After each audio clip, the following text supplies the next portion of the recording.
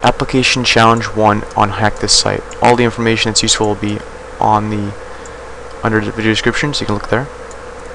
I recommend you do all your binary analysis in a VM. That way, if a program makes some changes to your computer, you won't be your main computer, be a VM, and you can like snapshot before and after, compare it, see the changes, and just reset the snapshot, so nothing bad will really happen to the VM. There's two main things you should have: System Internal Suite and IDA Pro. Ollie Debug is a little, not as much stuff as IDA Pro, but these are the two main things you want. In System Internal Suite, there's one thing in particular you want. It's called strings. Here we go. So here's strings. Here's the app one. What you want to do is open up a command prompt window, which is like the Windows sign, and then R. You can also do like run alternatively, depending on your operating system. So OK or enter, whatever. Here's command prompt. You want to navigate to the location where these things are. To do that, you can do CD and then wherever you're going. So for instance, I'm going to desktop. You can also do tab to autocomplete. So I'm on a desktop. So let's run this. Authenticate your software. Enter something to authenticate, and you see all this stuff right here. So we got like random stuff. Authenticate. Incorrect. Well, let's run strings against this. What strings does is it takes all the strings, obviously, in this program and just writes it out. So if you do like strings, it'll show you all the arguments and usage and all that fun information. But pretty much the simple way of doing it is just do strings in the program name, so app1win, and it gives you all this information right here.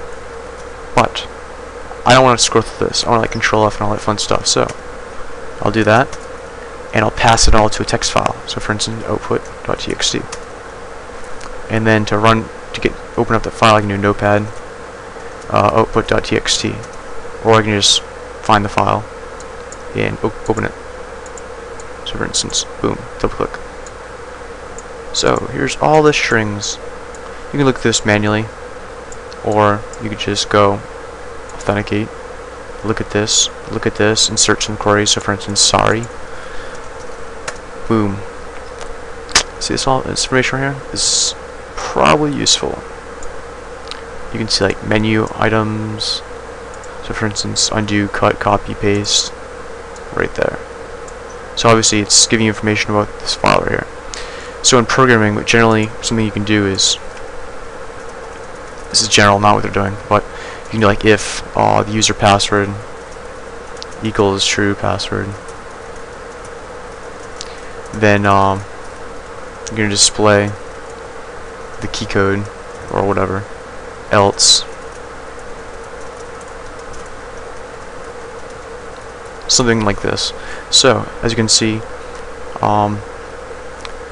if they're right, you're going to say congratulations. If they're wrong, they're going to say this. So we'll just copy one of these. This could be the key. Authenticate.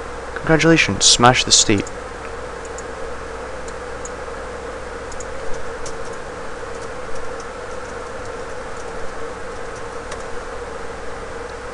Boom. So it's right.